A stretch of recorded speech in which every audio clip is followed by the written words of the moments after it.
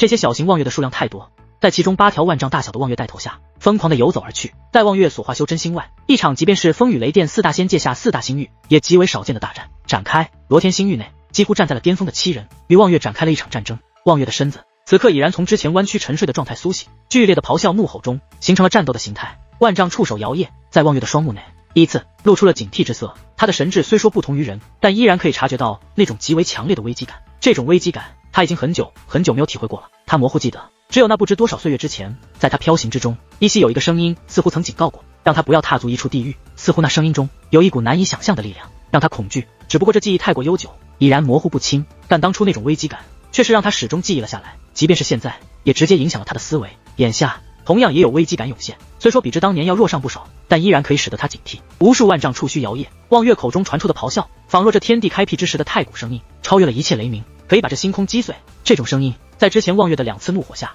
也从未出现过。面对那些在他看来极为弱小的生命，他根本就不需要这么做，便可以直接屠杀。但现在望月怒火临身的同时，那种危机感使得他必须要这么做，必须要发挥出其真正的实力。在这声音中更是蕴含了仿若人语的复杂之音，化作一处处使得星空崩溃的神通，在他的身体外不断的扩散。红袍象姓老者此刻右手指天，整个人融入进那万丈8角阵法之中。此阵悬在望月上方，随望月而动，一道道天地雷火从阵法内不断的宣泄而出，疯狂的落在了望月体内。同时那4个童子更是天灵红丹漂浮之际形成的红色雷光，死死地限制住望月的行动。公孙复姓的黑袍中年男子，整个身子化作一头100丈巨鹰，咆哮中其庞大的身子仿若真正之鹰，以其锋利无比的巨爪环绕望月四周不断的轰击。这种力量即便是一颗真正的修真心，在这黑袍男子的攻击下也会轻易崩溃。他的修为之强，足以名列罗天星域强者之中，深宫老祖。一步之下临近望月，其双手伸开之际，一道道雷光在其体内疯狂而走。那弧形的电光散开之际，却是化作一头头雷龙。虽说没有太古雷龙之香，但却均是雷灵所化。这些雷龙咆哮之际却是不下万条，他们以深宫老祖为根源，冲出之后向着望月全身的须发展开了狂暴的进攻。战家烈云子一身白衣仿若幽灵，其速太快，手中一把银色细剑往往闪烁中便会刺入望月身体之上。一旦刺中，那银光细剑便立刻爆发出可以让修士双目爆掉的光华。在那银光大闪之下，其手中的银色细剑更是瞬间无限的延长，居然直接穿透了望月的身子，从其身体的另一侧迅猛地透过。这便是烈云子明震罗天的大神通，心动仙术，心之所在便无阻碍。五彩道人整个身子化作5道光芒，这五彩之光仿若拥有莫大的神通，旋转之际形成一个巨大的漩涡，这漩涡弥漫天地，无限的延长中，其内出现了99个少女的虚影，每一个少女均都是神色庄严，盘膝坐在漩涡内，一股阴柔到了极致的力量从这99个少女体内迅猛地冲出，凝聚在一起，化作一头狰狞的100丈恶鬼，以其庞大的身子直奔望月。血神子一脸冷漠，全身一晃之下，立刻砰的一声化作大片的血光，这血光太浓，弥漫开来，几乎成为了血雾，把望月包围的同时，立即云涌翻滚，疯狂地顺着望月的一条条触须钻去其体内，在望月身体中展开了剧烈的破坏，不断地轰隆隆的巨响从望月体内迅猛地回荡。岩雷子双手掐诀之下，立刻在其身前出现了无数碎片，这每一个碎片均都是仙界所化。此刻出现后，在他双手操控中立刻旋转，把望月包围，一股浓郁的仙界之力在这一刻以从未有过的强度化作一场风暴笼罩星空。为了这一次行动，整个罗天北域在这数月的时间已然被雷仙殿清空，全部占据，为的就是一举拿下望月。望月的咆哮中越来越剧烈，其庞大的身子不断的撞击，体内传来的剧痛让他几乎发狂。他已经很久没有承受过这样的痛楚，在他的记忆中，除了当年那个声音外，再没有任何生灵可以让他这般剧痛。怒吼中，他张开大口，立刻一头头小型望月疯狂地从他口中飞出。这些小型望月中有8条万丈之物，其余1000丈、100丈不等。冲出之际，随着望月母体的一声剧烈的咆哮，一股模糊的古神之语从望月口中传出，并非只是望月母体传出古神之语，而是全部的望月，无论大小，在这一刻统统传出古神之语。望月之怒如古神一指，在那复杂的古神之语中，几乎每一条望月前方都亮起无数金光，这些金光从虚无中幻化而出，疯狂的凝聚，刹那间古神一指弥漫天地星空，星空中这无数的望月形成了无数的古神意指，这便是望月极为强大的神通之一。古神意指纵横天地，以望月为中心，向着四周疯狂的冲击而去。那强大的力量立刻使得6人为之色变。望月的神通没有结束，释放出了古神意指后，他庞大的身子剧烈的晃动，一声声低吼不断的传出，他庞大的身子疯狂的收缩，仿佛要把体内的全部生机都抽出吸收一般。砰砰之声回荡下，这望月全身的无数触须立刻从根部断裂，大量的触须脱落其身，一根根扭曲中，蓦然间从其上冒出大片的细微须发，却是在转眼间居然形成了一头万丈望月。这一幕除了血神子融入望月体内无法看到外，其余6人心神俱震，即便是岩雷子也是双眼瞳孔猛地一缩，露出骇然。这是什么月兽？古籍内根本就没有记录过月兽有如此神通。在望月施展这一可怕的惊人神通之时，正是亡灵所在之处，全部凡人与修士一一被吸收了，全部生机崩溃的刹那，整个狭长之处，无数触手在吸收完毕后，迅速的消失不见，几乎瞬间，这里触手大范围的减少，尤其是在亡灵的前方，缠绕古神的上百条触手，此刻吸收的速度极为恐怖。这已然不是在吸收，而是吞噬，每一条触手上都涌现大量的鼓包，疯狂的吞噬古神之力。与此同时，那一根根触手更是蠕动间，在它们之上分化出无数须发，这些须发几乎眨眼间变化作无数，迅猛的延伸之下，立刻钻入古神幼子体内，再次吞噬。这古神幼子便是望月的生命之源。亡灵双目寒光一闪，右手掐诀，正要出手，但就在这时，忽然那之前消失的沧桑声音再一次回荡亡灵元神，这声音比之前还要虚弱，仿佛随时可以消散。莫要出手，我与望月已成一体，你若出手，立刻便会被望月攻击。我的族人速速离去，把可以承受我传承者带来，我的时间不多了。那沧桑的声音越来越弱，到了最后，在那无数触手的吞噬下，几乎弱不可闻。以你之力，无法从这里出去，我送你一程。那被无数触手缠绕的古神幼子突然猛地睁开双眼，在其双眼睁开的刹那，他眉心旋转的8个模糊星点突然有一个砰的一声崩溃，古神碎心。这种崩溃化作了一股庞大的不可思议的冲击，立刻如同风暴，直接从亡灵身边穿过，直奔这狭长之处入口的漩涡而去。在这风暴冲向漩涡的刹那，漩涡中涌现大量的红光，却是那血神子身影瞬息间凝聚，他融入望月体内后，不断的破坏之下，寻找到了这里。只是就在他身子刚刚凝聚的一瞬间，古神之力化作的风暴轰的一声撞击而来，以血神子的修为，闷哼一声，整个身子蓦然间崩溃，一股妖异之力顿时弥漫，在其身前化作一个妖异之物，替其阻挡古神之力。这妖异之物眼露震惊，刚一成型，便立刻砰的一声崩溃，向后倒卷，连同血光被直接轰击而出，逼退漩涡外。血神子身影凝聚，此刻的他却是面色极为苍白，喷出一口鲜血，身子迅速后退，在退后之中更是连续喷出鲜血，整个人迅速的萎靡下来，元神重创。若非那与他本命相连的妖异之物阻挡，此刻的他必死无疑。他眼中露出骇然，其内还透出一股恐惧与无法置信。古神血神子身后，妖异之物虚影重新幻化，却是与他一同喊出了此话，就连目光都是一模一样，震惊中带着恐惧，几乎没有任何犹豫。血神子后退中，身子砰的一声化作大片血光，连同身后的妖异虚影一同血遁而去。外界望月全身所有触须全部从根部断裂，化作无数万丈望月。这一幕让四周6个老怪纷纷倒吸口气。严雷子目光闪烁，毫不犹豫的双手掐诀，立刻把无数仙界碎片所形成的法宝顿时弥漫四周，形成一处处漂浮的碎片。与此同时，在严雷子的一声低吼下，一股股奇异之力迅速从这些碎片上散开，每一个碎片之上都拥有强大的灵性。此刻散出之后，却是迅速随着碎片旋转，把望月母体连同无数的小型之物全部包围在内，剧烈的旋转，形成一道庞大的漩涡，弥漫天地星空。将姓红袍老者更是大袖一甩之下，顿时把笼罩了望月的巨大八角阵法砰的一声崩溃，化作无数，分别笼罩四周每一头小型望月之上，雷火轰隆隆中疯狂的落下。这将姓老者身子一晃，整个人盘膝坐在高空，单手掐诀，心神奋出无数，融入每一个阵法之中。那4个童子更是紧紧的环绕望月四周，天灵红丹不断的传出砰砰之声，相互连接之下，封锁了望月的一切出路。战家烈云子双目寒芒一闪，手持银光，一走之下，直觉穿透了童子封锁，近距离的接近那些无数小型的望月。其身影太快，往往银光一闪，攻击已出。只是这一切的攻击，在望月愤怒的古神意志下，全部都没有任何作用。无数的望月身前那凝聚而出的古神意志，此刻疯狂的向着四周而去，轰轰轰，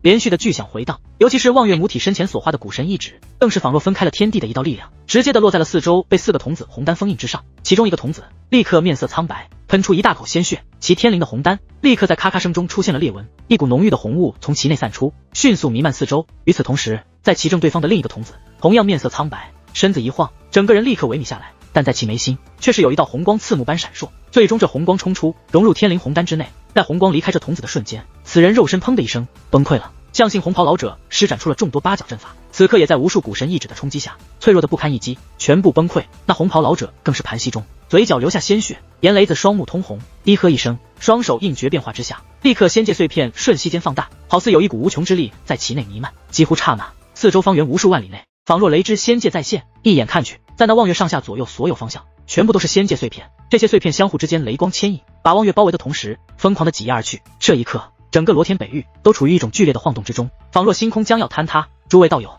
助我封印此兽！严雷子的声音如同开天辟地的雷鸣，轰隆传荡之际，他整个人双臂伸开，脸上青筋鼓起，却是施展了全部修为，一丝回归本源的气息在这一瞬间从严雷子体内迅猛的透出。这气息仅仅一丝，但就是这一丝气息的传出，却是使得那被包围的望远眼中露出惊慌。他想起来了，在他的记忆中，很久之前那可怕的声音警告中，同样蕴含了这种气息，只不过那声音的气息更浓，甚至当年在听到那警告的声音后，那种颤抖的可怕感觉，在这一刻，随着严雷子体内散出的气息，同样被望月记起。他想起了当年在感受到这气息后，仿若自身回归到了在古神体内时那种没有神智茫然的生活之中，剧烈的咆哮从望月口中吼出，他庞大的身子在这一刻疯狂的蠕动，一阵阵奇异的低语在他的怒吼中传出，几乎刹那间，四周所有望月施展出的古神意志全部瞬间向着望月母体身前融合。这无数的古神意志相互融合之下，在这望月母体之前凝结而出的古神指头，居然不再是虚幻，而是仿若真正存在一般。粗糙的皮肤带着碎裂好似符文的暗影，古神意志以实质的状态在这庞大望月身前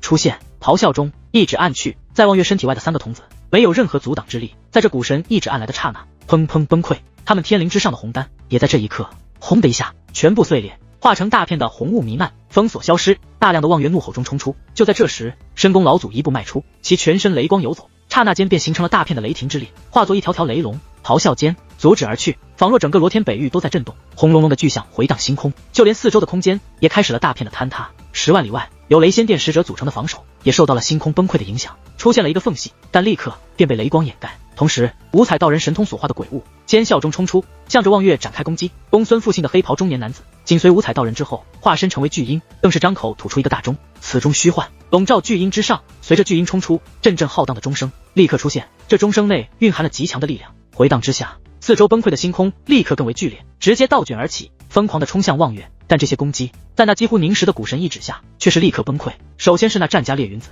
此人一把银剑与古神意志落在一处，立刻其体内传出砰砰之声，烈云子喷出一口鲜血，身子迅速后退，但退出10多丈外后，烈云子却是双目露出滔天怒火，居然不再后退，而是再次冲出。他修为极高，此刻却是在那古神意志下并未死亡，只是却元神受创，古神意志没有停顿，再次向前点去。红袍象姓老者低吼一声，全身如同血云直接弥漫，形成一个8角红色阵法，与古神意志碰撞。就在这瞬间，五彩道人神通所化的鬼物直接冲出，身子在接近古神意志的刹那，砰的一下化作大片黑雾，疯狂的弥漫其上，仿若吞噬一般。申公老祖不假思索，双手掐诀之下，一点眉心，立刻在其四周无数的雷龙迅速凝聚，片刻间便化身成为了一道10丈粗细的巨大雷霆，以肉眼根本就无法捕捉的速度，直接与那古神意志撞击。公孙复姓的黑袍男子，其所化黑鹰更是没有停顿，在众人迎向古神意志的同时，他迅猛地冲出，浩荡的钟声回荡间，一头便撞在了古神意志上。集合罗天星域处于巅峰之中的5人联合出手，其内形成的力量足以毁灭任何一个修真星，甚至毁灭罗天北域都不难。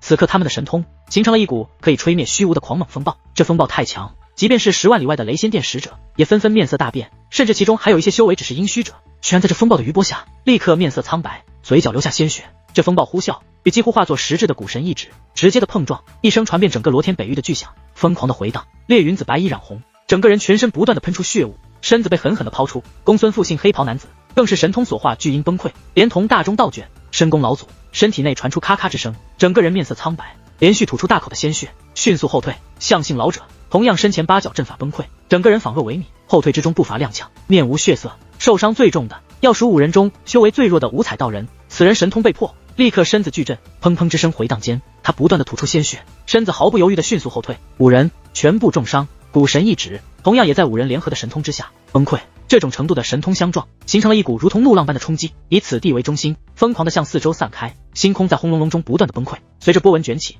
迅猛的弥漫，10万里的距离几乎刹那便被这冲击波纹掀起，在其中几颗废弃的修真星更是在这波纹而过的瞬间轰然碎裂。10万里外的雷仙殿使者立即一个个口喷鲜血，身子再也无法盘膝封锁，全部倒卷后退。在向外，那些红衣与黑衣修士组成的2道封锁同样被波及，纷纷面色苍白之下退避开来。此时此刻，在望月体内的亡灵，其身前古神柚子全身剧烈的颤抖，缠绕其四周的触手仿若疯狂，迅速的吞噬其眉心之上又有一颗心砰的一声崩溃。碎心之后，一股庞大的力量在被触手吸走的同时，那古神双目露出奇异之芒，一阵复杂的低语从其口中传出，却是直接分离出了一股碎心之力，在望月的身前形成了一个极为古朴的传送阵。我的族人，速去带我真正的族人来。亡灵沉默，深深地看了那极为虚弱的古神柚子一眼，一步踏入传送阵，消失不见。在亡灵身影消失的刹那，无数触手从虚无中立刻伸出，缠绕在了传送阵上，吞噬之下，此阵立刻崩溃。借着烈云子5人的阻碍，严雷子目光一闪，双臂向前一缩，成漩涡状，口中低喝风，无数庞大无比的仙界碎片在这一刻传出轰隆隆的巨响，从上下左右一切位置疯狂地向着望月笼罩而去。望月的怒吼之中，庞大的身子疯狂地向前撞击，他的怒火燃烧全身，尤其是那来自上空岩雷子的那一丝危机感，更是让望月几乎发狂。此刻他撞击之际，突然望月全身一震，居然停止了一切行动，双目内露出极为强烈的惊惧，直勾勾地看着前方。只见在望月所看之处的星空，此处早已崩溃，无数寒风吹袭下，走出一人，此人全身极为模糊，根本就看不清样子，只能看出此人是一个男子。他虚幻之身极为从容，缓缓地一步一步从虚无中走出。在此人出现的刹那，远处重伤的烈云子等人却是面色瞬间大变，即便是以烈云子的狂傲盯着那虚幻之人一怔之后，却是立刻心中掀起巨波，眼中在这一刻露出了极为恭敬之态。是他，岩雷子居然把他请来。其余4人也均都是立刻面色一变，纷纷恭敬。岩雷子在那虚幻之人出现后，却是眼中露出狂喜。那虚幻之影一步之下走向望月，此刻以望月那庞大的身子，居然出现了颤抖，仿若眼前之人拥有一股可以让他惧怕的气息。望月缓缓地退后。此时此刻，在距离望月所在数百万里外的星空中，一片波纹晃动，亡灵身子从其内一跃而出。他出现后，立刻回头，目露沉吟。望月的巨变定有原因，莫非是有人对他发起了进攻不成？望月体内的那股神幼子，让我待可承受其传承者进入，可惜本尊远在联盟星域，否则的话倒也可以一试。只是不知这股神幼子是否真的诚心传承，亦或者是想施展类似修士夺舍的神通。此事需要慎重，绝不能鲁莽行事。不过无论如何，眼下我既已离开了望远，想必短时间内无人可以察觉到我的踪迹。亡灵目光一闪，转身化作一道流星，疾驰而去，其脚下有波纹出现。没过多久，亡灵身影融入天地，消失不见。罗天北域距离望月所在极为遥远，几乎2极分化之处便是青灵星的所在。这一日，青灵星外一片波纹在星空中回荡，亡灵身影从其内走出，他望着前方那熟悉的修真星，眼中露出一丝感慨，终于回来了。亡灵身子向前一踏，整个人仿若一道长虹，直奔青灵星而去。但就在他临近的刹那，突然从这青灵星上蓦然间涌现出几股强大的气息，带着敌意，立刻横扫而来。亡灵眉头一皱，但立刻便舒展开来，那几道神识立刻锁定亡灵。待认出了亡灵的身份后，却是立刻消散。紧接着10多人身影如同流星，在亡灵身子落下之时直奔他而来。几乎片刻间，在亡灵踏入这青灵星的同时，先选族的10多人由先祖老者带头，立刻瞬移而来。看到亡灵后，老者一脸激动，开口道：“恩公。”亡灵看了一眼老者与其身后的先选族人，脸上露出微笑，略一点头，说道：“这一路上你们可还顺利？”老者深吸口气，说道：“恩公，一路顺利，只是在路上听闻这罗天星域有一个姚姓修真家族对恩公展开了追杀。”亡灵摇头道：“此事已经过去，莫要再提。你等既然来此，就在这青灵星好好居住，我要闭关数月，你们做好防护。”老者连忙点头。亡灵身子一晃，便不再理会这些先选族人，身子瞬移而出，现身在了恒云峰上。恒云上与他离开时一样，没有半点变化，洞府仍在。进入洞府，亡灵立刻开启了4周的阵法，顿时恒云山所在万里内被全部封锁。随后他盘膝坐下，闭目吐纳起来。数个时辰后，外界已是深夜，繁星点点落在大地，一片宁静。月色顺着洞府之口落下，把地面映在荧光中，看起来极为美丽。亡灵睁开双眼，吐出一口浊气。从雷之仙界离开后，这一路上他极为疲惫，即便是在望月体内，也只是勉强放松罢了。但此刻在自己的修真星上，亡灵却是彻底的放松下来。此刻抬头中看向洞府外的天空，他整个人仿若沉浸在内。许久，亡灵收回目光，喃喃自语道：“那姚家的追杀不可能停止，留给我的时间不多。”沉吟中，亡灵一拍储物袋，立刻大鼎出现，此鼎之上沧桑的气息弥漫。亡灵目光一闪，张口吐出元神精气，立刻便把这大鼎弥漫，开始了祭炼。此鼎祭炼时间越长，可发挥的威力也就巨大，只不过眼下却是需要好好的研究一番。随着亡灵一吸，那大鼎立刻缩小，最终化作一道长虹，被亡灵吞入口中。他身后虚影一晃，塔山走出，盘膝坐在一旁。塔山身受重伤，此刻却是神色暗淡。坐下后，塔山闭上双眼，在亡灵的心念操控下，立即自我疗伤起来。沉默少许，亡灵右手在储物袋上一拍，立刻被他层层封印的摇冰云在储物袋上光芒闪烁中出现在了亡灵身前。摇冰云体内有坤极边环绕，体外被尊魂幡包裹，更是有数十万金色符文封印。盯着被封印的摇冰云，亡灵眼中寒芒一闪，右手掐诀一指，立刻摇冰云身体外的金色符文封印立即一一升起，弥漫4周，立刻把这洞府内染成了一片金色。符文封印下则是尊魂幡。亡灵右手虚空一抓，顿时大片的黑雾从姚冰云身体上溢出，笼罩4周之际，却是把姚冰云的娇躯彻底的露了出来。此刻的姚冰云全身衣衫多处破损，看起来颇有一股让人怦然心动之色。他双目紧闭，面如死灰，看起来仿若随时可以熄灭生命之火，断去生机。只是在其体内却是仍然有庞大的元力弥漫，只不过是处于分离状态，无法与元神融合。亡灵盯着姚冰云，目中露出沉吟，把此女炼成仙位，是一选择，在这之前我却是要借她之力。亡灵双眼寒光毕露，抬起右手，双指成剑，刹那间便直接点在了姚冰云眉心之上。亡灵体内的元力迅速运转，顺着手指立刻进入姚冰云体内，在其身体内，亡灵的元力旋转中化作一个漩涡，这漩涡刚一出现，便立刻把姚冰云体内被分离出的元力吸收了一些，使得漩涡更大。这一过程，亡灵极为谨慎，慢慢的那漩涡吸收的元力越来越多，就要亡灵将要控制不住的瞬间，他猛地一吸，顿时姚冰云身子立刻巨震，其残破的衣衫仿若被风吹动，立刻飘散。与此同时，在他身子颤动之中，其体内的漩涡迅速从其七窍内透出，一时间，四周立刻弥漫浓郁的天地元力。亡灵不假思索，张口便是一吞，顿时那从姚冰云七窍内飘出的天地元力立刻化作烟丝，被亡灵吸入口中。元力入体，亡灵立刻便双目露出极为明亮之光，面色略有红润，元神运转之下，立刻把吞入的姚冰云元力迅速的融合，不断的壮大。时间缓缓的过去，洞府外的天空渐渐的迎来了初阳，日光落在地面上，驱散了夜的寒，使得大地升起一片暖意。洞府内，姚冰云躺在地上，阳光落在其上，立刻映照出一片极为璀璨的绚丽。此刻的姚冰云看去颇有一股难以形容的绝美，只不过这美丽之中却是透出一丝凄意凄美。亡灵体内的元神在这一夜的时间几乎没有半点停顿，仿若疯狂一般，迅速的吞噬吸入而来的元力，同时融合转化为亡灵自身之力。元神在这一过程中伤势渐渐的恢复，在初阳之光落下之时，亡灵的元神彻底的恢复。不但如此，反而随着炼化姚冰云的元力，元神更为精进，吐出灰色的浊气，散出洞府外。亡灵睁开双目，他不假思索，再次抬起右手双指，又一次点在了姚冰云眉心之上，元力流入姚冰云体内，形成漩涡，继续吸收他身体中被分离出来的元力，把此女全身元力都吸收一空。想来我的修为定会提高不少，只需意境感悟，就可真正的踏入进第二步，达到窥念。亡灵目露奇异之光，盯着姚冰云，在其体内漩涡达到临界后，立刻吸出一场风暴，横扫罗天星域，几乎使得所有修士为之震撼。罗天北域内，那屠杀了无数修士的庞大凶兽被雷仙殿生擒，这其中的过程很少有人知晓，但这一结果却是令全部的罗天修士为之震惊。一时之间，雷仙殿的名声达到了巅峰，更是压过了几个传承至上古的修真家族，成为了罗天星域内极为强大的象征。借着这股风暴，天罡36，地煞72，风108仙的旷世之势就此展开，仙界崩溃，仙人损落，但后世之中还有真仙。此雷仙殿所封便是雷仙界，后世仙人凡名列108仙，其所在家族便是仙之一族，永久存在，与联盟星域的一战。凡仙人者均可成为一方统领，其家族可或单独修真星。雷仙殿封仙之事早就传出，但一直到了此刻才真正的开始。一时之间，整个罗天星域的修士为之疯狂，各个修真家族的嫡系族人纷纷启程。由于争抢封仙者太多，雷仙殿宣布罗天东西南北4大星域分属4个封仙区，每一个区域中由雷仙殿派人前往，选出108个强者前往雷仙殿进行最终的封仙之战。雷仙殿方圆10万里内更是被视为禁斗域，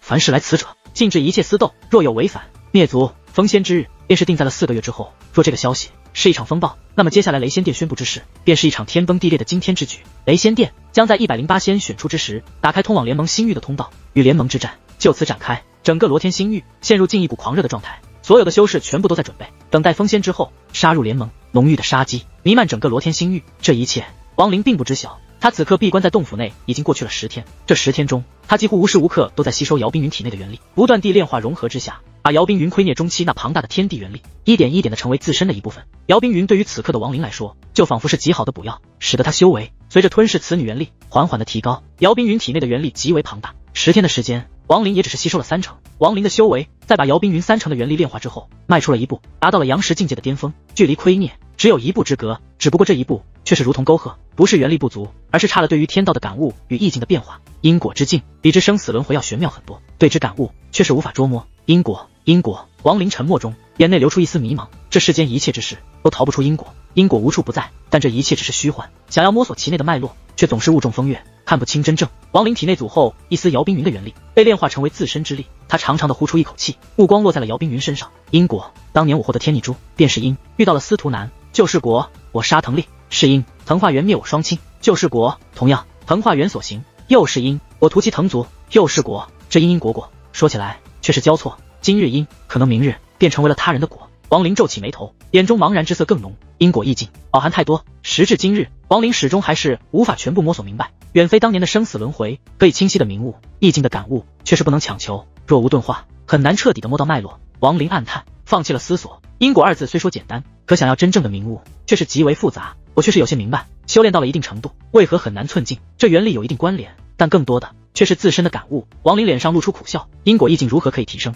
这感悟却是很难，即便明白了再多，也只是虚幻，并不真实。可是如何才能让这因果之道变得真实起来？亡灵长叹，有心不去思索，但仍然还是脑中停止不了沉吟。当年在妖灵之地捕妖贝罗的帮助下，我曾进入过那奇异的状态中，推演出了杀戮先决的弊端。亡灵喃喃自语中，蓦然间双目猛地一凝，在那种状态下，我隐约好似可以看破这世间的一切道，化成了无数分身，融于体内。这一幕与当年天运子传神通知术时所见有些相似。亡灵双目越来越亮，天运子所修之道是天之运，在其神识中确实有无数个天运子存在，每一个天运子身上都擅长一种仙术。当时以我的修为，确实只能看到这里，但眼下回想，在那神识空间中，每一个天运子身上拥有的并非只是仙术，还有不同的道。亡灵面色微变，被自己的这个想法与念头所震撼。他深吸口气，回忆当年在天运子神识空间内的一幕幕，却是越来越坚定自己的想法。天运子，他拥有众多的道，这些道是如何得来？亡灵目露金光，他想到了自己第一个仙位，在被炼化之前所说的话。我看到天运子师尊把孙云吞了，是真正的吞下，全部吞了。亡灵闭上双眼，片刻后猛地张开，其目内露出果断之色。他的目光盯着姚冰云，喃喃道：因果之道全部都是虚幻，按照我看到的修道第3步感悟，一切天道最终却是要回归本源。因果之道的本源是什么？我不清楚，但眼下若想要让意境真正的实质存在，却是需要吞噬别人的意境，感悟他人的因果，明悟对方的道念，化作自身因果意境。亡灵眼中寒光一闪，抬起右手按向姚冰云眉心，只是在其右手双指碰在姚冰云眉心的刹那，亡灵突然一顿，盯着姚冰云苍白的脸，沉默起来。吞噬意境便是把对方之道全部归为己用，以此成全自身之道。但天道无尽，大道无涯，一旦开了吞噬先河，日后修道便会无止境的吞噬。如此却是与天运子走出了同样一条不归之路。可若不吞，却是无法真正的明悟因果，使得因果之道全部虚幻，无法真正的存在。吞还是不吞？亡灵罕见的在一件事情上如此的犹豫，他并非怜悯姚冰云，而是在选择自己的道，寻道这一步极为关键，此乃正道之责。修士一生修的便是这道，每个人的道都不同，随着个人的感悟与经历，道千变万化，世间一切皆可成道。天运子曾言，其有3600化身，每一个化身皆属一道仙术。在我看来，这3600化身便是其吞噬的3600之道。他吞噬如此多的道念，却是最终还是尚未道成，数万年没有踏入第3步。可若不吞，因果意境无法摸索，更是模糊不定。寻道若不知方向，何处去寻？亡灵脸上阴晴不定，双目露出果断与迷惑交替之色，右手在姚冰云眉心，却是无论如何也无法真正的按下。时间缓缓的过去，不知不觉中，恒云山洞府外白昼变化，却是一连过去了3天。这3天，亡灵好似度过了300年，其样子仿若一下子苍老起来。3天中，他的身体一动未动，唯有心仿若怒浪蓬勃，不断的起伏，弥漫全身。道，什么是道？亡灵喃喃自语。3天中，这样的话语从他的口中已经传出了无数次，他仿若自问，又仿若追寻，眼中的迷茫更浓。到底什么才是道？追寻之中的他并没有察觉到体内的元力在这3天中从开始的缓慢运转，渐渐的加速，在第3天时，几乎在他体内形成了一场风暴，激进疯狂的迅猛运转，到了最后更是几乎透出体外，在他四周形成了一个元力漩涡。这元力的漩涡带有颜色，赫然就是黑白二色。黑白二色的漩涡旋转中，仿若阴阳，彼此虽说融合，但却分明。这漩涡越来越浓，越来越烈，速度越来越快。这一切，亡灵全然不知晓。他此刻完全的沉浸在了寻道之中，元神也在他不断的寻觅、不断的问证、不断的追求中，从太古雷龙的样子慢慢的蜕变，居然再次成为了以肉身一模一样的人体。同样盘膝，同样右手抬起，仿若指着某处，但却始终没有放下，仿佛这一指便是亡灵的一生，寻道的一生。清晨，一缕阳光落在了青灵心上，此心之上的凡人纷纷从睡梦中醒来，彼此单纯平凡的持续淡淡的人生化目。修士更是从打坐入定中，吐纳出阳之下灵气。只不过今日那天地灵气却是极为活跃，比之往日要浓郁出数倍不止。几乎所有的修士部察觉到这一情况，纷纷惊喜中立刻寻找方寸，打坐吐纳。渐渐的，却是有人发现，若打坐中面冲东北之处，则吐纳之灵气会大为浓郁。于是立刻有人腾空而起，直奔东北方向而去。青灵心东北方正是恒云山所在。此刻在恒云山万里外，却是已然存在了不少修士，纷纷仿若朝拜一般，打坐吐纳，往往1时3刻之修，可抵寻长数日。恒云山之顶，此时却是有天地之香幻化而出，之间山顶之上黑白二气弥漫，相互交错之中，却是成了阴阳双鱼之香。远远看去，那黑与白极为鲜明，以蓝天为底，却好似一幕人为勾勒之画，让所有看到这一幕之人纷纷有一种来自心灵的震撼。这种震撼从灵魂而来，传至元阴，融入元神，弥漫肉身，仿若蕴含了一股奇异之力，使得所有人全部沉浸在其内，不能自拔。什么是道？在这一瞬间，整个青灵心内所有的修道者从他们的灵魂之中蓦然间回荡出这一句话沧桑之音。这声音内拥有着仿若经历了人生百态的沧桑，更有一股执着的追求，寻道之正的威严弥漫之下，每一个听到这声音之人，全部仿若雷击一般，正在了当初，他们的心神不由自主的随着这一句话自问，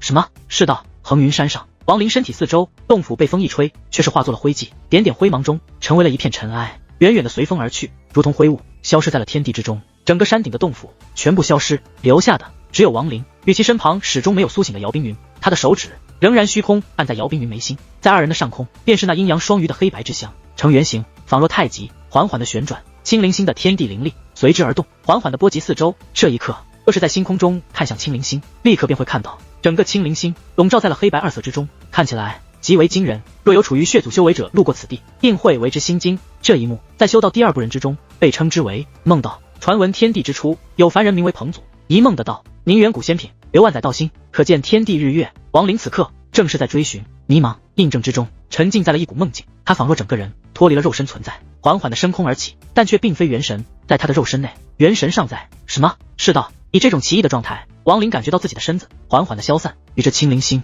融为一体，仿若他就是此星。一处茂密的丛林之中，一条3丈大蟒身子移动卷起，从身边越过的一头小兽，庞大的身子略一纠缠，便立刻从那小兽体内传出砰砰骨碎之声。这大蟒正要一口吞去时，却是身子蓦然间一颤，抬起大头看向远处天空，双眼内的冰冷消失，而是透出迷茫。这不是道。一声叹息，仿若风吹过，那大蟒眼中迷茫消失，再现无情的冰冷，一口吞下小兽，身子游走之下，消失在了远处。丛林外，一片青山碧水中，官道环绕，其上一对马车疾驰。这对马车材质精湛，蕴含清香，透出一股富贵之气。阵阵马蹄落地与车轮之声回荡间，当前之车却是突然停了下来，从其上走下一个7、8岁大小的女孩。这女孩身穿锦衣，脸色粉红，看起来仿若玉人。她怀里抱着一物，吃力的下了马车，快走几步，来到一旁草丛处，蹲下身子，把怀里之物放在地上。此物却是一只腿部缠了白色绷带的小兽。小黑，回家吧。女孩眼中透出无邪与不舍，望着小兽，在其头上轻轻的摸了摸。小兽抬头，双目仿若有灵性，深深的望着女孩。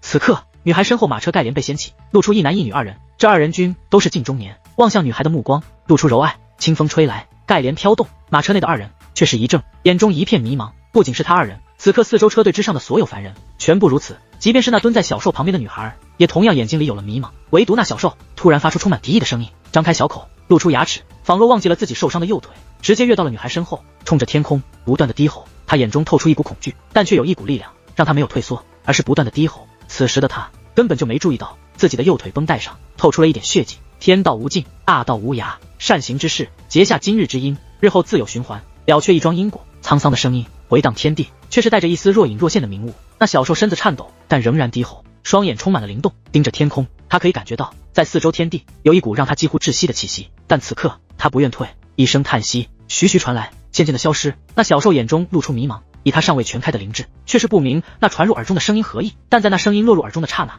他眼前好似一花，看到了一幕：一个入了暮年的老妇人躺在一处极为华贵的房间内，满脸的皱纹也遮盖不了其慈祥的面貌。虽说到了弥留之际，但这老妇人的双眼却是没有浑浊，含笑中闭上了双目。突然，一头硕大的凶兽从天而降，这凶兽落下后，深深的看了那老妇人一眼，张口吐出一股白气，弥漫老妇人全身，随后离去。小黑，老妇人睁开眼，幻象消失，这小兽眼中迷茫更浓。微风吹来，扫去了一切。马车上的众人清醒，仿若根本就不知晓刚才的一切，就连那小女孩也是没有任何察觉。含笑中转身望着小兽，轻声道：小黑，回家吧。凡人界村落内，一个中年妇人正指着身边失手打碎了瓷碗的孩童，大声的训斥。言辞之中，那孩童仿若极为委屈，站在一旁哭泣，却是不敢吱声。旁边还有一个中年汉子，他蹲在地上，手里拿着烟枪，抽了几口后抬头，张开嘴想要说些什么，但最终却是叹了口气，不再言语。此刻清风吹来，那咒骂之中的妇人却是一怔，眼内露出迷茫。不只是他，就连旁边的汉子烟枪磕地的动作也不由得顿了下来。唯有那孩童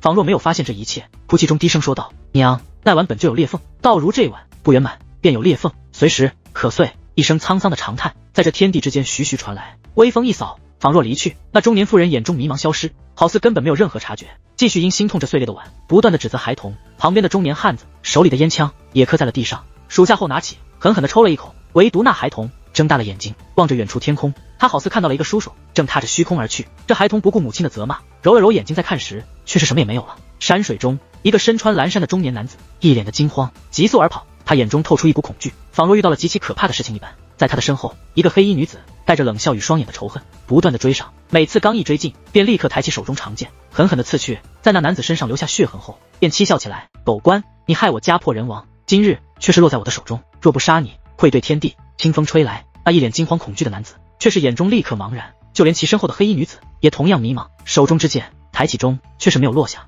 又是一桩因果。沧桑的声音回荡，带着叹息，远远的离去。微风扫过，那女子恢复了清醒，冷笑中一剑刺去，砍下了中年男子头颅。他仍开手中剑，带着眼泪跪向北方，气声道：爹娘，孩儿报仇了。凡人的城市中飘着细雨，落在地面，但见一处处花伞弥漫，行人匆匆，脚下的水迹在人来人往的踏涧中出现了一圈圈涟漪，一个接着一个，仿佛每一个涟漪便是一场因果，久久不断，融入天地之中，成为了道的一部分。雨中带着风，这风吹来，仿若可以把那涟漪吹散，但即便是散，也只是刹那。片刻后，随着行人的足迹，涟漪再一次浮现，仿若没有尽头。远处，一群身穿白衣之人在哀乐中缓缓的前行，其后一个棺材被抬着，随人而动，在这落雨的时日，向着城门而去。阵阵哭泣之声回荡，四周行人遇到，立刻一一避开。随着队伍的前去，一张张黄纸被人撒开，仿若代表了亡者的亲人，为其打开阴间之道，送其平安。哭声中有真有假，有悲有欣，清风吹过，带着沧桑的叹息，环绕在四周。亡，可是因果尽头，一切的因果可会随身亡而灭。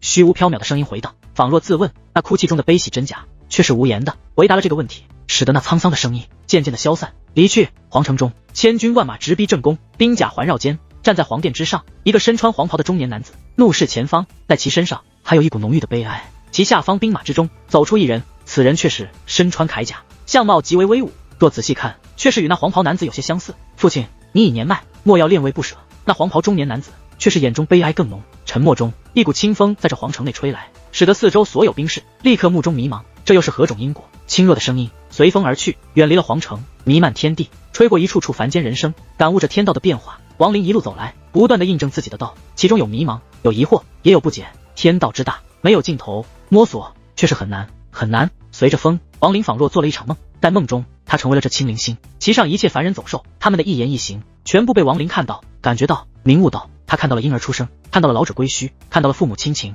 看到了爱与眷慕，看到了离别，看到了重聚，看到了人性之善，看到了无尽之恶。到底什么是道？亡灵迷茫，看到了这一切，但最终却还是没有答案。他不断的追觅，不断的寻找，不断的印证中，却是越来越迷茫。清灵星上的灵力更浓，这种浓带着一丝惑，凡吐纳者立刻便会沉浸在一种玄妙的境界之中，仿若随着吐纳成为了这清灵星的一部分。他们的思维在这一刻被一股奇异的力量操控，身不由己的随着那奇异的力量去追寻一种结果。亡灵的追寻始终持续，时间缓缓的度过，对他来说却仿佛是没有了尽头，始终弥漫天地，融入这清灵星。日落时，一处村庄中，私塾学堂内，众多的孩童已然离去，唯独一个少年童子在那里清扫。微风吹来，那少年身子一震，眼中露出明亮之芒，放下手里的扫把，转身走向先生居住之处。先生，学生有疑惑不解。有何不解？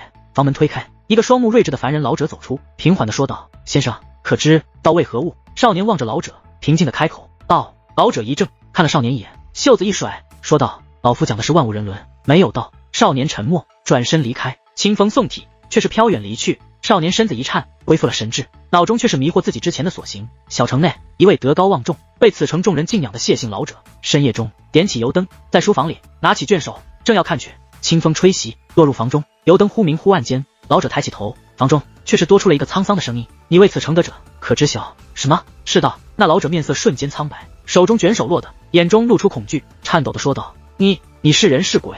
什么？是道。沧桑的声音再次回荡。老者深吸口气，强自镇定，颤声道：老夫不懂，什么是道？叹息中，那声音远远的消失，房间内恢复了正常，但这老者却是再也没有心情读书。都城中，学堂内，无数学生手持书卷，朗读人伦。前方一个身穿白衣的老者，右手扶须，脸上带笑。就在这时，清风吹来，其中一个少年却是立刻放下手中书卷，站起身子，平静地说道：先生，你可知何谓道？这少年的声音出现的一刻，四周顿时安静下来。老者面色不愉，沉声道：这天便是道。少年摇头，坐下时身子一颤，却是恢复了正常。只有那风在无人察觉之时吹出了学堂，风散清灵，一时之间，整个清灵星凡人之中，几乎所有的德高之人，全部都以各种不同的机遇被人问起了此话，只是最终回答各异，但却没有一个说得清楚。迷茫中，亡灵沉浸在这梦境里，不断的追寻，没有尽头。他仿佛可以化身无数，寻找着道的真意。这一日，那曾经被亡灵询问的谢姓老者，却是在家中辗转，久久无法静下心来，仿若只需一静心，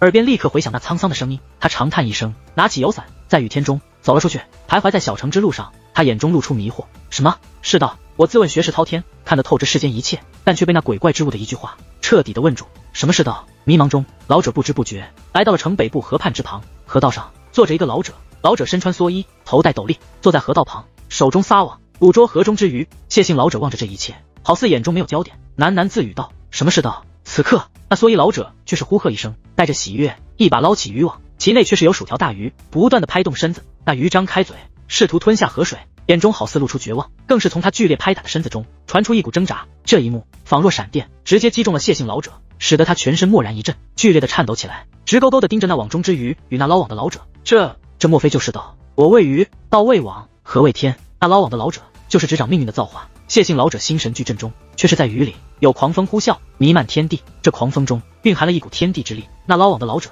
却是吓得立刻松开网，坐在地上，满脸的彷徨。至于谢姓老者，也是退后几步，强自镇定。狂风凝聚，化作一人。王林，他低头看了一眼那重新落入河水中游走不断的鱼，眼中露出明悟，抬起右手，一点之下，一道天地灵气立刻融入谢姓老者体内。你送王某明悟，我送你一场造化。仿若天地初开之时，那一道惊天动地的轰雷，在这一瞬间轰隆隆的回荡王林心头。他悟了，这天地之道，人人皆可证，人人皆可成道。天不是道，道是天地之念所化，这念每一个人都可拥有。就如那鱼儿在河中生存，不为天地，不惹阴阳，安详自在。这河便是天，便是这天的世间。鱼儿仿若万物，在天地之中存在。可是网的出现，却是生生把鱼儿从河中捞出。这网是道，是这天地横生而出的规则。在规则中，不管你存在天地何处，最终都逃不出这道。就如这网，终归有一日会把鱼儿捞出。失去了河水的鱼儿，在规则之中，在大道之下，要么就是顺从入轮回，要么就要反抗破网反抗。修道者就如那鱼儿的挣扎，挣扎的越剧烈，便越是逆道。这就是道，生死轮回也好，因果之境也罢，全部都是道念所化。我就是因果。狂风呼啸，带着亡灵的明悟，蓦然间直卷天际，消失无影，只留下河道旁一脸惊恐的蓑衣老翁，与正在了原地，身体中涌现丝丝暖意的谢姓老者。他是人是鬼？谢姓老者喃喃自语，风散融入整个清灵心。在这一瞬间，此心之上的灵力蓦然间扩大了无数倍。大地之上，一条条灵脉轰动，喷出无尽的灵气，一条条河流之内更是在瞬息间融入了灵力，成为了一片碧青之波，一片片山峰。原本只是凡物，但在大地不断的喷出灵气间，却是渐渐从其内部结成了灵石，使得山峰立刻成为了灵山。这一切正是因为亡灵，亡灵梦道中与这清灵心融为一体，如此他便是此心，此心就是他。亡灵对道的明悟，却是因为化身成为这清灵心，却是在无形之中引起了一场剧烈的变故，使得这清灵心仿若有生命一般。随着他悟道，人有灵不可明道，兽有神也可悟道。这天地万物，凡是有灵神之物，全部都可以明悟天道。此心有魂，同样可以明悟。亡灵融入清灵，灵悟天地之道，在这一瞬间，却是真切地感受到了清灵心之魂。他从未如此接近，如此清晰地感受到一种不同于修士的魂。这种魂是虚幻之物，但却真实的存在。它没有念头，有的只是一团本能的力量。这力量是清灵心上无数年来所有的修士吐纳而来，是所有的凡人生生死死所化，是其上一切生灵无数年来种种念头所酝酿而生。当年散魔可抽心魂之力，眼下如是我想，则能浩荡的声音在整个清灵心内回荡不断，化作无数雷鸣，轰隆隆之际扩散。无数凡人在这惊天动地的雷鸣中，一个个膜拜不止。无数修士在这雷鸣下心神俱震，朝拜而落。凡人中，谢姓老者呆呆地望着天空，一股来自灵魂的颤动弥漫他全身，仿若这一刻他整个人升华了一般。他不是鬼物，一种明悟在谢姓老者心中浮现。他沉默间却是毅然地走出，整个清灵心的灵气在瞬息间疯狂的浓郁。与此同时，各个修道门派中闭关潜修，试图冲突元婴，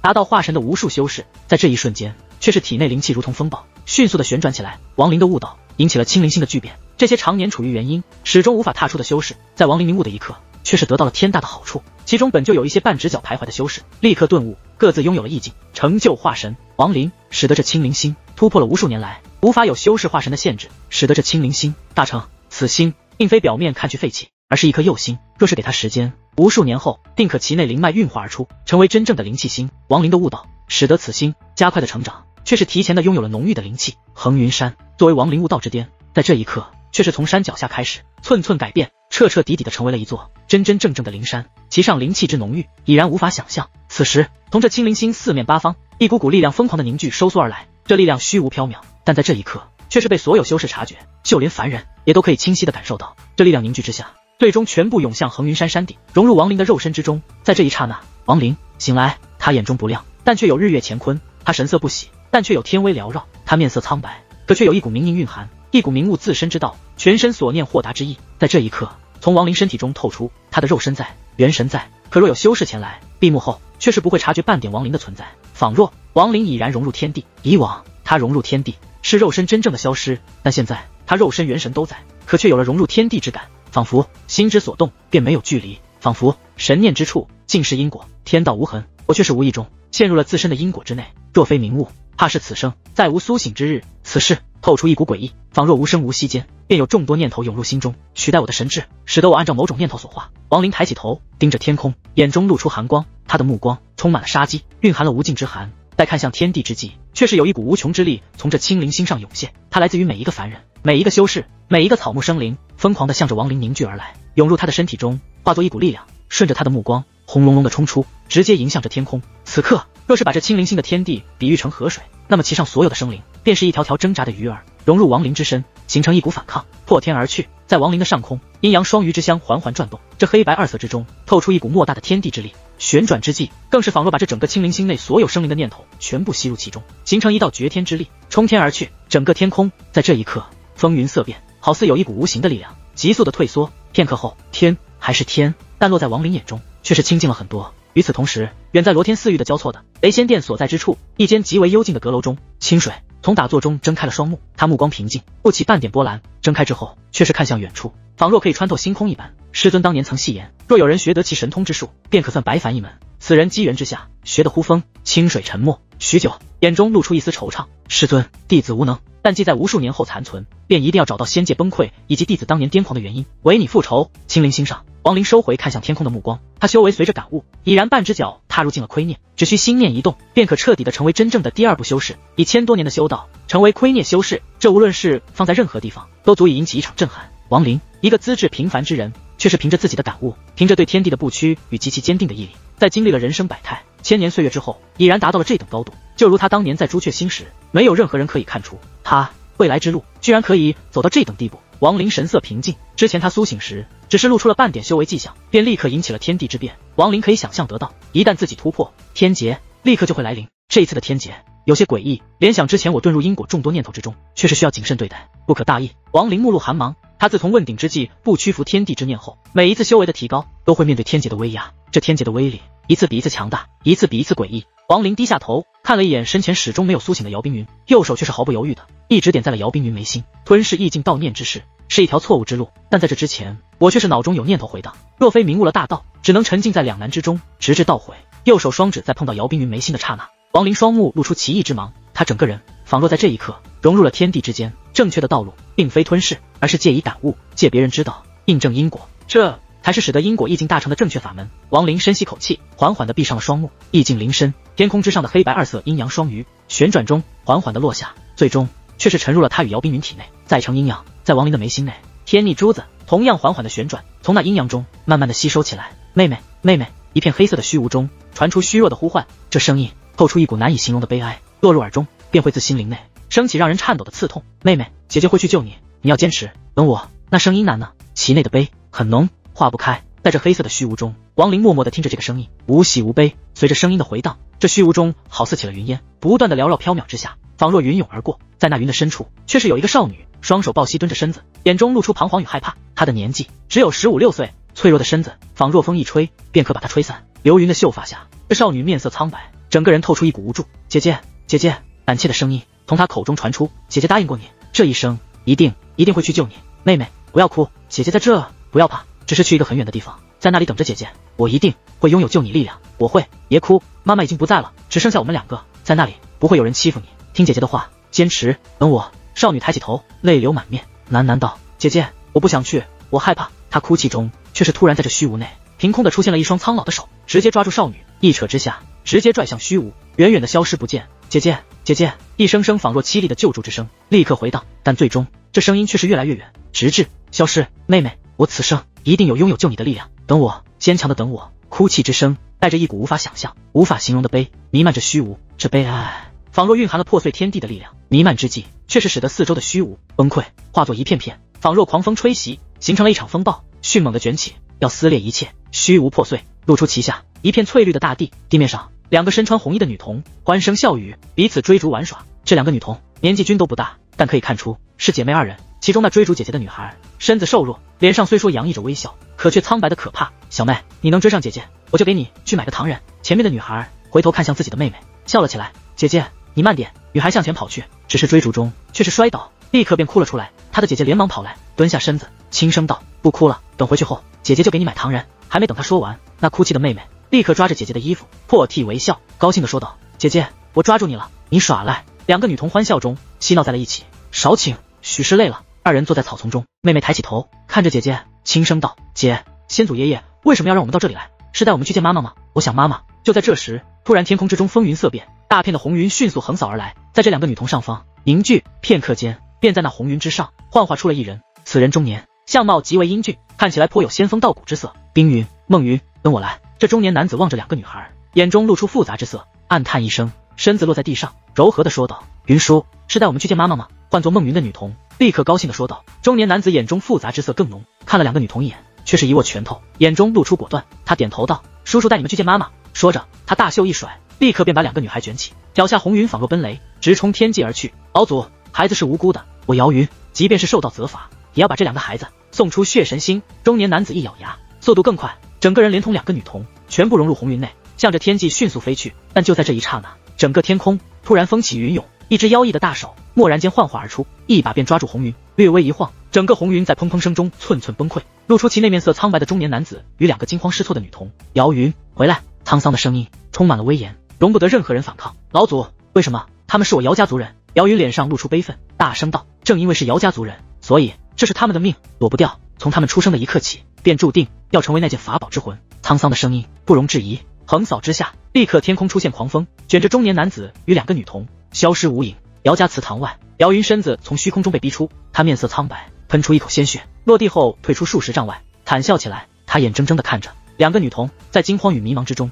被卷入祠堂内，仿若被这祠堂吞噬。同样，这一幕也被王林看到，他以一种奇异的状态看到了这一切，印证着姚冰云的道。这一切的一切，全部都是姚冰云的道念所化，是此女一生修道的根本。老祖，家族的那件法宝真的那么重要吗？冰云与梦云没有父亲，即便是母亲，也只是你的一个工具，目的便是把这两个以法宝内精魂融入的两个孩子诞生出来，他们二人将成为新的法宝之魂。姚云惨笑，他对这两个孩子有一种极为特殊的感情，因为他们的母亲是他的姐姐，那个姚家无数年来二代弟子中天资最为优秀之人。大哥是对的，老祖已经妖灵入体，昔日的姚家已经不在。当年大哥果断的离去，我一直都不解，但现在我却是明白了大哥当年的想法。王林平静地望着一切，心中不起波澜。旁观中无喜无悲，祠堂内两个女童脸上露出浓浓的惊慌与无助，尤其是妹妹更是身子颤抖，紧紧地抱住姐姐，仿佛只有这样才会有一丝安全的感觉。姐姐，我怕，我害怕。女孩颤声中死死地抓着姐姐的衣服，就连指头都已经苍白。抱着妹妹，姚冰云面无血色，眼中的害怕已然浓郁到了极限。她隐约中知晓，等待他们的将是一场比之生死还要可怕的事情。在两个女童前方，盘膝坐着一个老者，此人一身血衣，赤眉赤发，看起来极为苍老。此刻双目睁开时，却是有一道夺人心魄之光无形中毕露。身为我姚家族人，为了姚家千秋万载的荣耀，你们要成为器魂。老者说着，抬起右手，虚空一抓，立刻在其前方的虚无顿时呲啦一声裂开了一道3丈缝隙，其内吹出阴寒之风。在那风中，却是有一盏古老的油灯缓缓地飞出，油灯之上散发出蓝色的火焰，许许燃烧之际，却是没有任何热浪传出，而是无尽的冰冷。这油灯缓缓地飘出，落在了两个女童与老者中间的半空，其上的火焰在这一刻立即激烈起来，忽明忽暗，尤其是那火苗齐齐地向着两个女童散去。此物为我姚家至宝，其上之火自仙界存在以来从未熄灭，象征着便是生命之火。但500年前，这火焰却是出现了熄灭的迹象。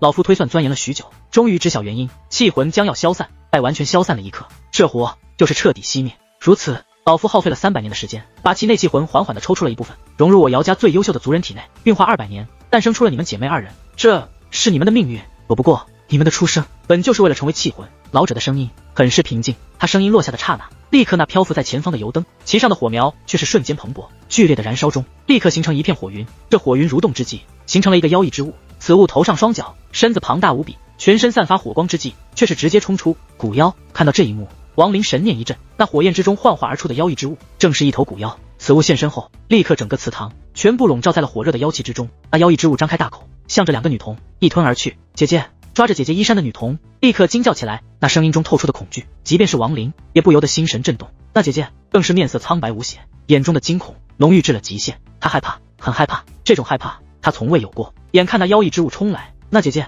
整个人沉浸在了恐惧之中，却是不由自主的向后退出了一步。她的妹妹在姐姐的一退之下，身子便在了前方，被来临的妖异之物一口吞下，向后猛地一缩，刺啦一声，姐姐的衣衫被妹妹紧紧抓住的双手撕裂了。姐姐，姐姐，救我！救！凄惨的声音在这一瞬间回荡整个祠堂，随着妖异之物的吞噬骤然而止。那姐姐整个人坐在了地上，双眼流下了泪水。他咬紧下唇，流出了鲜血，目中露出悔意，整个人爬起，向着那妖异之物跑去。妹妹，妹妹，把妹妹还给我！你来吞我，吞我！那妖异之物身子一扭，直接回到了油灯之内，消失无影。油灯之火在这一瞬间立刻浓郁起来，散发出明亮的光芒。只是在那其中，却是可以清楚的看到，有一个女孩正在痛苦的挣扎。姐姐，姐姐！坐在一旁目睹这一切的老者，却是眼露奇异之芒，大袖一甩，立刻那姐姐便被推到了一旁。这老者直勾勾的盯着灯火，渐渐的嘴角露出微笑。没想到，原来只需一人便可成为气魂罢了。既如此，便饶你不死。那姐姐整个人仿若没有了灵魂，双目空洞，望着油灯，脸上的悔恨仿若潮水，将她彻底的淹没。妹妹，姐姐不是故意的，真的不是故意的，原本应该被吞的是我，妹妹。姚冰云的脸上泪水不断，她身子颤抖，此刻却是再也没有了害怕，有的只是无尽的悔。我不该退，妈妈走前和我说让我照顾妹妹，我没有做到，我不应该退。姚冰云凄惨地望着油灯，她咬着双唇，跪在地上哭声道：老祖爷爷，我姚冰云心甘情愿成为器灵，哪怕一生一世，哪怕千年万年，我都心甘情愿，没有丝毫的怨言。只求老祖爷爷把梦云放出来，换我，让我成为器魂，求求老祖爷爷，求求你，求求你，求求你！姚冰云泪流满面，不断的磕头，眉心已然流下了血液，但他却不顾，始终哀求。他的声音透出一股让人无法不动容的震撼，他的行为涌现出一股即便是亡灵也沉默的力量。那一声声呼唤回荡祠堂，甚至传了出去，落入外面姚云的耳中。姚云双目在这一刻通红，他近乎咆哮，挣扎地站了起来，想要冲入祠堂。只是在他的身子刚一起来的刹那，却是有一股力量从祠堂内轰然而出。姚云喷出鲜血，带着惨笑，身子不断地被抛出。姚家药王。老者看了一眼跪在地上哀求的姚冰云，对方那凄厉的声音钻入他的心神，老者不由得沉默，眼中罕见的露出一丝茫然。只是就在这茫然刚刚出现的刹那，却是立刻被他压下，右手虚空一抓，油灯落在手里，平静地说道：这是姚梦云的命，我无意改变。他说着便把这油灯放入裂缝内，袖子一甩，立刻裂缝缓缓地合拢，慢慢地消失。妹妹。姚冰云抬头中望着那渐渐消失的裂缝，却是发出了从未有过的凄厉之声。这声音仿若一股冲击，使得亡灵融入进来的悼念刹那间被受到波及，险些崩溃。妹妹，你要坚强，要坚强的等着姐姐。我还没有给你买糖人，我还没有带你去找妈妈。妹妹要坚强，等姐姐去救你。妹妹，姐姐一定会来救你，这是我答应你的，这是姐姐的承诺。随着那凄厉的冲击，亡灵所看到的一切画面刹那间崩溃，祠堂不在，油灯不在，老者不在，裂缝不在，所有的一切全部都化作碎片，如同之前的虚无，形成风暴，全部崩溃。唯一存在的便只有那跪在地上，眼内悔恨中透出冰寒之气的姚冰云。谁可以救我妹妹？我姚冰云生生世世视其为主，哪怕让我丧尽天良，只要能救下妹妹，我甘愿，无怨无悔。凄厉的声音回荡天地，透出一股姚冰云的决心，但更多的却是一股无助。亡灵的神念被冲击，亲身感受了姚冰云的意境，以此印证自己的道。同样的，姚冰云的道也在这一刻展露在了亡灵面前。那两个小女孩相依相偎的身影，在他心神中久久不散。我可以。跪在地上的姚冰云抬起头，他好似听到了什么，但最终却是身子渐渐的消失。随着眼前一切的崩溃，亡灵传出一声轻叹，渐渐的，他的眼前又浮现出了一幕，那是一座冰山之下，姚冰云的样子已经长大了，他盘膝坐在冰山下，怔怔的望着前方，目内露出浓郁的悲哀。妹妹，哪怕从今以后我没有了情感，没有了所有感觉，成为了一个连心都冰冷的人，我也一定不会把你忘记，要坚强的等着我。眼泪从姚冰云眼角流下，他没有去擦，而是闭上双眼，开始第一次修炼姚家禁术避神仙诀雌术，断绝情感，断绝一切。修炼至大成，便是冰冷至极。所修是无情道，已有情心，修无情道。亡灵暗叹，他此刻彻底的看透了姚冰云的道心，他的道心是其妹，所修是无情道，而非姚家的先祖耀容。亡灵身影在姚冰云旁边幻化而出，他望着姚冰云，却是摇了摇头，罢了，此女道心我可破。但亡灵看了一眼姚冰云，身子消散，横云山顶。亡灵睁开双眼，右手抬起，轻叹道：你追杀于我，又助我突破，算是了却了因果。亡灵袖子一甩，立刻姚冰云身体内的封印全部消散，他的身子更是飞起，向着天空而去。在半空中，姚冰云缓缓地睁开双眼，他眼中露出刹那的迷茫，身子一顿，遥遥地望着横云山顶盘膝而坐的亡灵，目中露出复杂，沉默许久，轻声道：你信轮回吗？当年我在姚家祠堂，耳边真切地听到有人对我说他可以，是你吗？横云山顶，亡灵神色平静，姚冰云的道心被他彻底看透，其妹是此女唯一的道心，同样也是唯一的破绽，以我之力无法助你。亡灵并未抬头，平淡的开口。半空中的姚冰云神色暗淡，沉默许久，轻声道：或许是我听错了。他转过身，眼角蕴着晶莹，徐徐走向天际，渐渐的消失不见。至始至终，亡灵都没有抬头，而是闭上了双目，沉浸在了自身的因果之道中。慢慢的，在他的身体外，黑白二色的阴阳双鱼虚翼缓缓的出现，最终凝聚在了他的身后，缓慢的旋转，每一次转动都会有一股吸力弥漫，使得四周天地之力不断的被吸入其内，化作元力融入亡灵体内的同时，也分出一股进入天逆珠子内，被这珠子吸收。同样，那天逆珠子的表面也发生了变化，形成一幅阴阳之象，在亡灵的元神中缓缓的转动起来。亡灵之道至此，在因果之上，小成使得因果意境实质在其体外凝聚。这一幕彻彻底底的代表了他在意境上真正的踏入进了第二步，成为了亏孽修士。眼下若是他想，刹那间便可降临天劫，渡劫之后便是亏孽初期，修到第二步，亏孽、净孽、碎孽，这里面均都有一个孽字。显然结合我看到的第三步，这一切唯有把孽意完全的理解明悟，掌握了规则之后，最终便是第三步，天道无尽，大道无涯，正道之旅。真的只有这三步吗？亡灵沉默中睁开双眼，他左眼寒阳，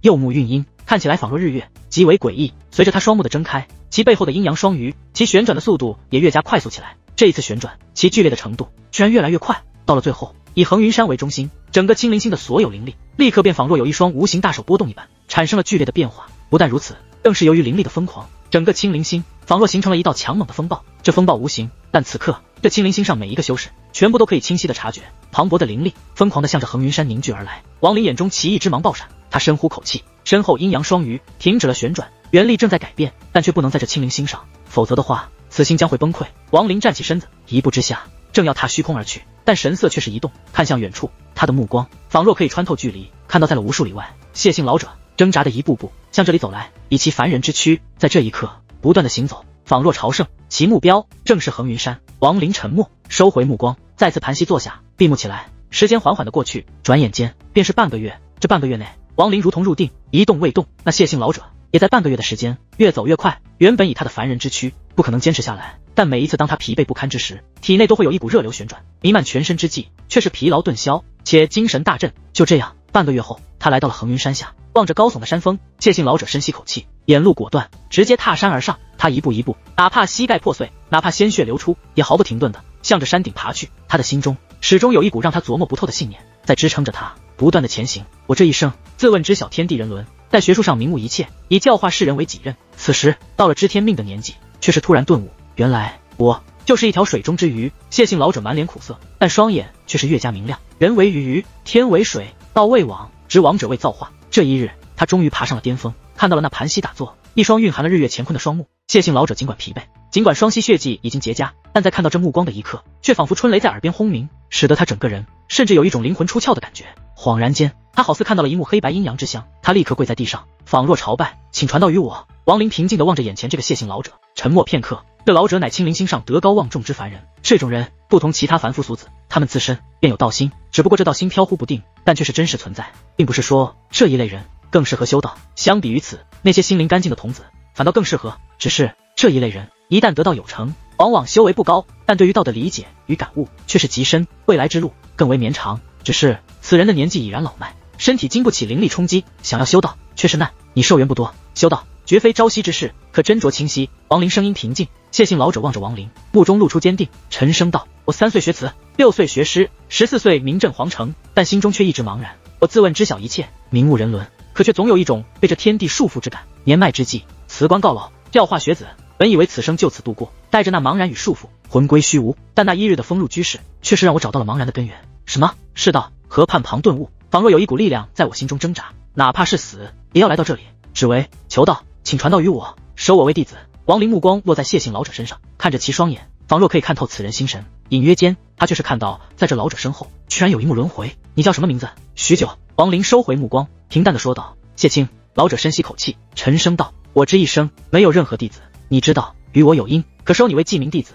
此山恒云，便送你暂且修炼，我不传你任何道法神通，只送你一场感悟。亡灵抬起右手，向前一点，一指去间，其身后阴阳双鱼蓦然一转，仿若随之融入一指，隔着虚空落在了谢清眉心。谢清身子一震，眼中露出迷茫，整个人倒在了地上。亡灵看了谢清一眼，大袖一甩，一片雾气弥漫脚下，直奔虚无而去，远远的消失在了天际。一天后，谢清睁开双眼，目内仍旧迷茫，沉默许久，他盘膝坐在了山顶，闭上双目，静静的感悟。亡灵没有立刻离开这青灵星，而是找到了仙选族所在之处，拿出储物袋内的仅剩的那张纸符，可惜却没有在仙选族的众人中得到任何线索。他们对于这纸符只是有种极为熟悉的感觉，但却没有任何印象。沉默中，亡灵离去，星空，亡灵身子并未融入天地，而是化作一道长虹疾驰。他神识散开，寻找心中理想的打坐之处。数日后，亡灵双目一凝，身子一晃之下，直奔前方一颗土黄色的星球而去。这是一颗荒无人烟之星，其上灵气几乎枯竭，亡灵直接冲入稀薄的罡风层，落在了大地之上，四周充满了瘴气。若是有凡人在，吸上一口，必死无疑。只是这些对于亡灵来说却是没有影响。落地后，他右手虚空向地面一指，顿时大地轰隆一声，缓缓的升高。却是片刻间，在地面上凭空的出现了一座山峰，在山腰中还有一座刚刚形成的洞府。亡灵身子向前一步，便进入到了洞府内，盘膝坐下。他身后虚影一晃，塔山现身，直接坐在了洞口，为亡灵护法。塔山的伤势有所好转，此刻目光如炬，警惕地望着四周。亡灵坐下后，立刻体内元力运转，顿时其身后黑白二色的阴阳双鱼再次出现，迅速地旋转起来。随着其旋转，这蛮荒星球所有残存的些许灵力全部向着他所在之处凝聚而来。渐渐的，亡灵体内的元力从没有任何颜色的状态缓缓的过渡，随着他身后那阴阳双鱼旋转越来越快，到了最后，亡灵的元力居然一分为二，化成了两道黑白之气，白气留在体内，黑气弥漫身外，以他的身体形成了一个完美的循环。此时此刻，在亡灵修炼之时，星空中却是有一个中年男子，踏着大片红云，直奔亡灵所在之处。他右手之上拿着一面铜镜，其上有一条红线，指点方向。这中年男子相貌颇为英俊，目光平静，踏着红云，速度极快。若是亡灵在此，定会一眼认出，此人正是姚冰云道镜中那试图救下其姐妹二人的姚云。只不过眼下的此人与道镜中相比，虽说相貌没有变化，但神色中却是可以看出沧桑，尤其是其双目，尽管平静，可其内却是有一丝隐藏极深的妖异，如果火苗一般，忽明忽暗。亡灵从入定中，蓦然睁开双目，其眼中有金光闪烁，他的身体外有一层肉眼看不到的黑气弥漫，在体内元力化作了白气，在身体中以比往常快出数倍的速度迅猛的运转。道镜入体，亡灵喃喃自语。随着明悟，他对于自己此刻的状态并未迷惑，而是感悟在心。道镜入体这一过程，他在很早之前便经历过，只不过那是轮回意境，可现在他终于做到了。把因果意境彻底的实质化后，融入自身之中，沉默少顷。亡灵站起身子，一晃之下，直接便出现在了山峰之外，塔山更是化作一片虚影，在亡灵出现的刹那，消失在他身后。一步之下，亡灵整个人消失在了原地，融入天地之中。出现时却是在了星空，他没有停顿，直接又一次消失。眼下要先去找李渊，学会心境之术。若是这途中遇到不开眼者，那么便以下天劫，借对方之力助我渡劫。